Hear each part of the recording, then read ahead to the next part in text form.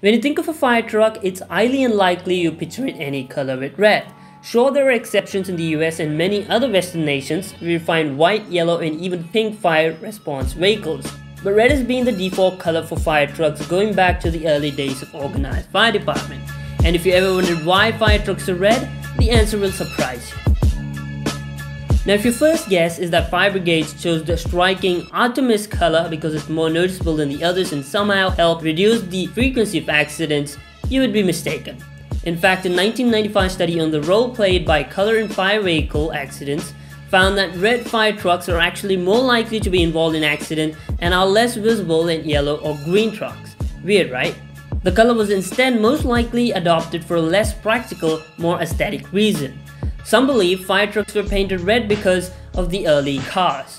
That's because Ford had most of the car market in the early 19th century. According to one of the theories, in the 19th century, the black paint used to be very durable and cheap. That's why Henry Ford colored his Model T cars in black color.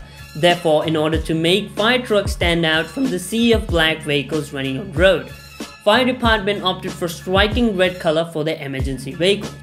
Another theory claims that earlier, fire department were comprised of unpaid volunteers. They painted all the emergency vehicle of fire departments in red because red was the cheapest paint available after black. So the bigger question is red color the best option for fire trucks? In many cultures, red color stands for danger. Also, amongst all colors, red color has the longest wavelength in the visible spectrum, thus red fire trucks can be easily spotted from a distance. Contrary to this, according to recent studies, human eyes are more sensitive to the greenish yellow color having wavelength between 510 nanometer and 570 nanometer.